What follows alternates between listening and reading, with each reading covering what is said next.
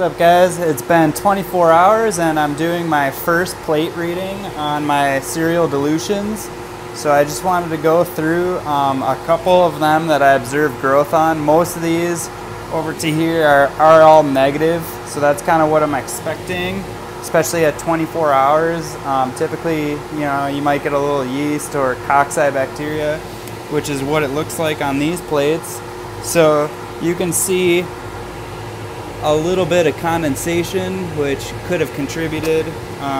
But then here's another Piapino with the same dilution that is showing some growth. I'll go ahead and switch the camera around so I can describe what I'm looking at and what I do to note it. Alright, so I've got my Piapino dilutions here. I've got my 1/1000, and you can notice a couple colonies forming. So this to me looks like yeast.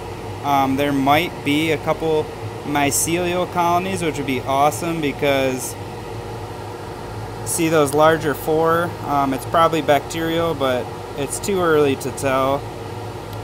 So this one is probably going to get taken over, but that's why we do the dilutions.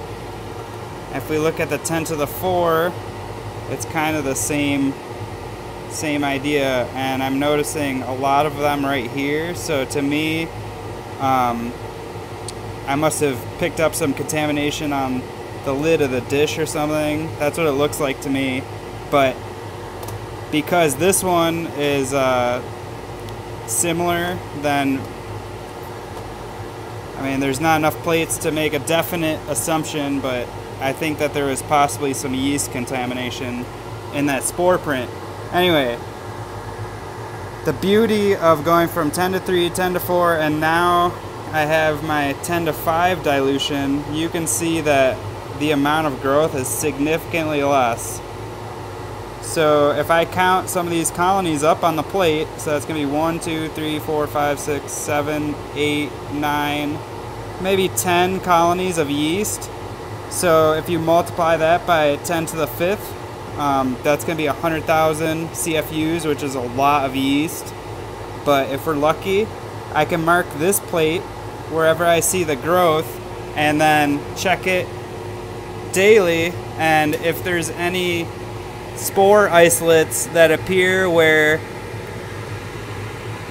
these colonies are, you're going to want the mycelium to show up where there's no red dots, and that way I can isolate those colonies moving forward. So what I do is, especially in the first 3 or 4 days, if I see any kind of growth, I'll just mark it with a marker, and that way, even if it is mycelium, you'll know within the first 3 or 4 days if it's actually going to be growing mycelium. There will be white hyphae coming out of it. I could even grab a microscope right now and take a loopful and put it under a slide and stain it and observe the structure of this organism. But if I just wait 2 or 3 more days, then it's going to reveal itself.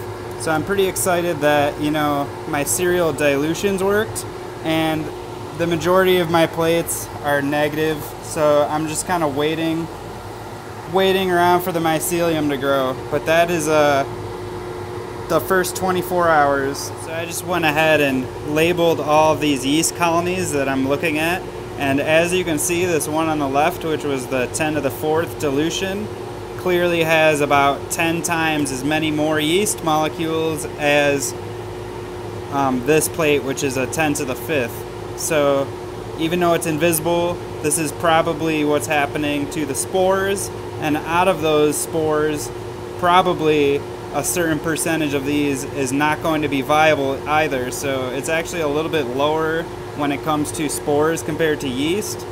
But this is the idea. So hopefully in 3 or 4 days we'll start to see some sporadic growth on this plate, and then we can go ahead and isolate those onto the smaller dishes.